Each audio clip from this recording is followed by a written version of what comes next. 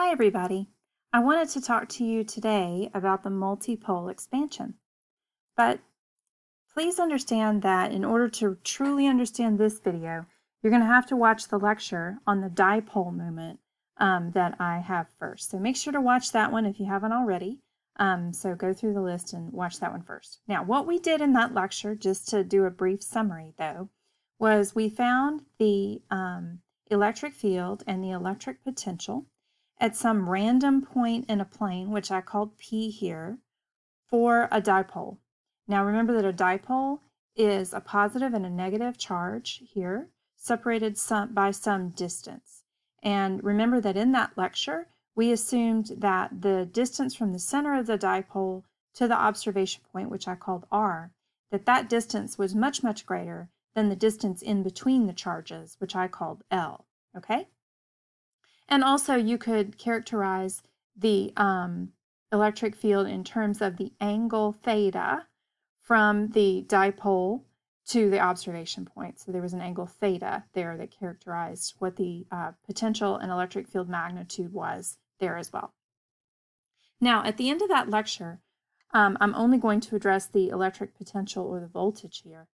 We ended up with an expression for the electric potential for a dipole that looked like this: 2kq over r times L over 2r cosine theta plus L over 2r cosine theta cubed plus L over 2r cosine theta to the fifth, and then it just kept on going, okay? So this is actually an infinite series that we got from a Taylor series expansion, okay, of the expression that we ended up with for our electric potential.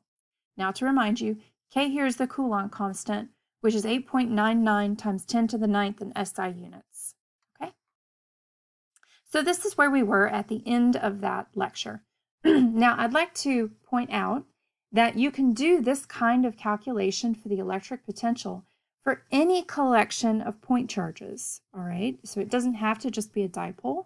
You could do it for multiple charges as well, many charges. And then you could find the potential at some point P due to those charges.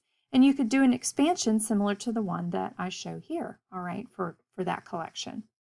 Now, if you do that, then you might notice that in our lecture, we truncated and just kept the first term in this expansion. In other words, we approximated our potential as 2kql over 2r squared cosine theta, and the 2's canceled out. So we just kept that first term there, all right? But depending on how good your approximation you want, you might need to keep higher order terms, okay? Now this kind of thing is called a multipole expansion. So I want to explain some of the nomenclature for a multipole expansion. So for example, you might end up with different kinds of terms in your multipole expansion. Now we just ended up with the terms shown here in our lecture on the dipole. But if you end up with a term that is proportional to the charge divided by the distance r, right, q over r, then you have what's called a monopole term. If you have a term that's proportional to ql over r squared, of course times some constants there, that's fine, just like in r's, but proportional to ql over r squared, then you have a dipole term, okay? If you have a term that's proportional to ql over r cubed, then you have a quadrupole term. And if you have a term that's proportional to ql over r to the fourth, you have an octupole term. And of course, it goes up from there, okay? Higher order terms can also be kept, and then those have names. But I'll just stop there, all right? So if you look at our expansion that we did for two charges, plus and minus q separated by L, you can see that we have a dipole term. We don't have a monopole term, right? But we do have a dipole term. And then we would also have a term that's proportional to 1 over r to the fourth, and so we would have an octupole term in our multipole expansion of this potential, all right?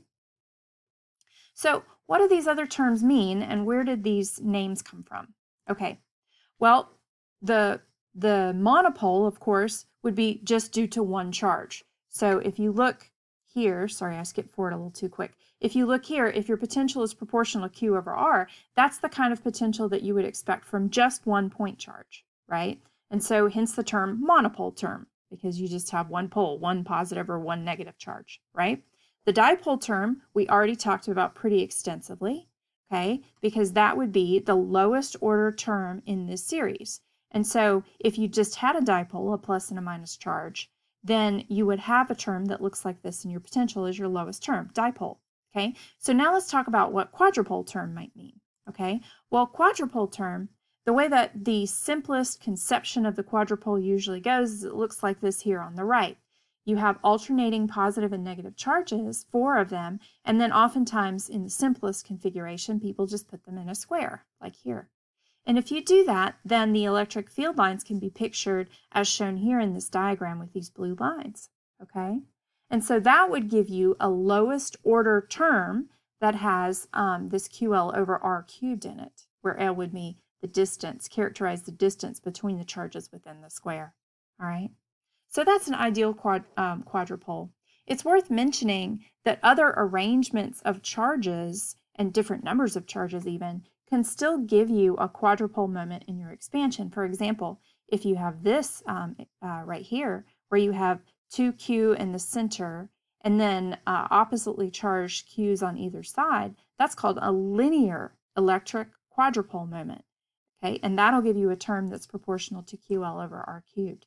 So basically, it's just the power of R here that we're worried about for the quadrupole, but if you're wondering where the name came from, it might look like this configuration of charges on the right, and that's usually the first picture that pops into people's heads.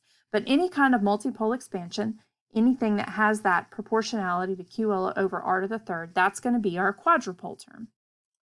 Okay, so what about octupole? Well, here's a picture, what people often picture for an octupole. You've got 8 charges with alternating positive and negative sign, and then that creates an electric field as shown here in this diagram. And that would have an octupole moment. In other words, the lowest order term in that expansion would be proportional to QL over R to the fourth there, okay? Now, yet again, you can have other configurations of charges, even different numbers of charges, all right? But as long as that proportionality is there to QL over R to the fourth, it's an octupole, okay? For example, the thing off the top of my head that I can think of when I think of an octupole usually is a cube and then positive and negative charges on the corners of the cube, right? Like maybe a sodium chloride ion crystal, right? With the sodium and the chlorine ions on the corners of the cube. I might think of that, okay?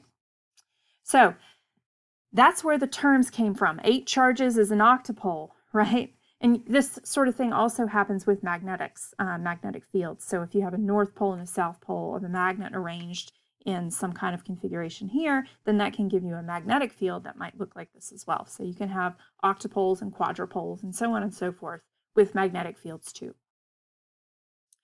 Okay, now just remember though that these higher order terms can show up in the expansion even if you don't have, for example, for the quadrupole 4 charges. We had a octupole term, right, with just an electric dipole. So those higher order terms are still called octupoles or quadrupoles or whatever pole you're looking at if they show up in the expansion, even if you don't have that many charges, okay? And that's called the multipole expansion. So you've now looked at the multipole expansion for an electric dipole, okay? Now for homework, we've assigned a quadrupole problem, all right? And you're going to do that one. Okay, I hope that clears some things up, and I'll see you in class.